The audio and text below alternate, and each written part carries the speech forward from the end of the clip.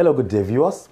In this tutorial we are going to apply a very simple formula to solve a particular quadratic equation, and the formula is y prime equal to plus or minus the square root of b squared minus 4ac. I was the one that formed this formula yesterday after going through a particular formula used by another content creator called Mr. Lecturer 101. So after analyzing his formula, I realized I can simplify it to this. So let's apply it in at least two questions. Y prime, it means dy over dx, which implies that we are going to differentiate this function to the left-hand side.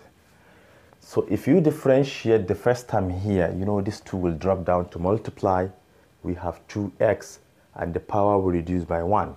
So we have 4x, right? And if you differentiate the second term, 3x, you're going to obtain only 3. So we have plus 3 here. And the derivative of constant is 0, so we forget about it. This is equal to, we are done with y prime, plus or minus the square root of b squared. B is the coefficient of x, which is 3. So we have 3 squared, minus 4 multiplied by a. A is the leading coefficient, which is 2.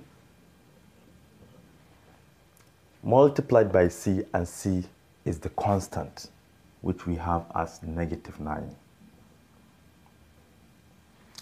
Let's simplify this first.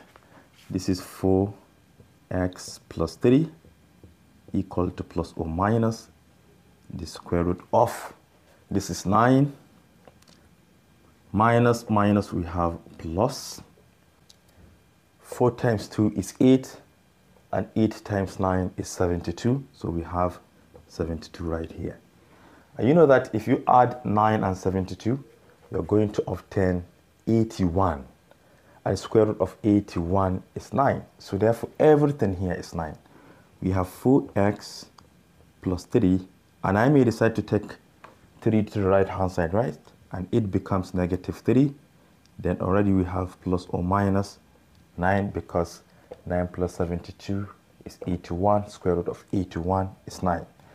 So finally, our x value could either be equal to -3 plus 9 divided by 4, if you decide to divide both sides by 4, or -3 minus 9 divided by 4. So let's simplify this separately. -3 plus 9 will give us positive 6, right? And we have 6 divided by 4. So this is 6 divided by 4, which can be reduced to the lowest term as what? Because 2 can go here 3 times, and 3 can go here 2 times. So this is one of the values of x. And the other one, -3, -9 is -12. -12 divided by 4 is -3. So the other x value is -3. So the roots of this quadratic equation could either be 3 divided by 2 or -3. Let us try it on another equation. All right, here is another equation, x squared minus x minus 12 equal to 0. We're going to start with y prime, which is the derivative of the function to the left-hand side. If you differentiate x squared, 2 will drop down to multiply x. You have 2x. Power of 2 will reduce by 1. So we have just 2x, right? 2x. Derivative of -x will give us -1, right? So we have -1 here. Derivative of constant is 0. We forget about it. So this is equal to plus or minus the square root of b squared. Coefficient of x is -1. -1 all squared minus 4. A is 1.